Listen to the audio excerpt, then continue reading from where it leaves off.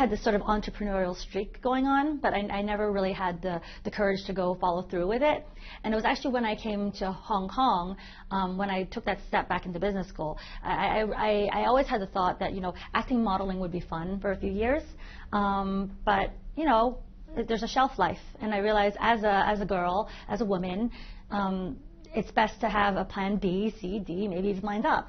So when I went to business school, I started looking around for things I could get involved in. I got really involved, even doing a full-time program at business school with other startups in the area. And then by the time I came out, I worked on 4. So went from like You Buy Buy, which was acquired by Groupon, then Be Crazy, which is now Hong Kong's biggest e-commerce site, and then Glam-it, which is a subscription commerce, like sort of a Birchbox clone for Asia. And then finally, I sort of got up the courage to now go it myself without any partners even.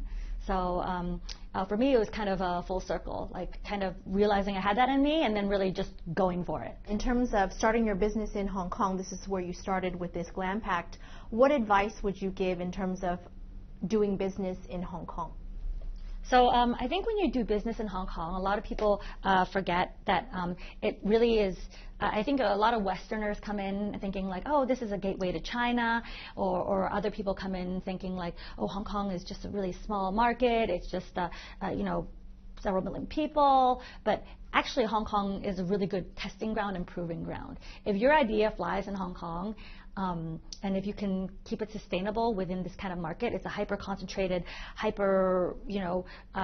growth market, your idea will stand the test. It's like a good litmus test. So I think one thing people need to remember when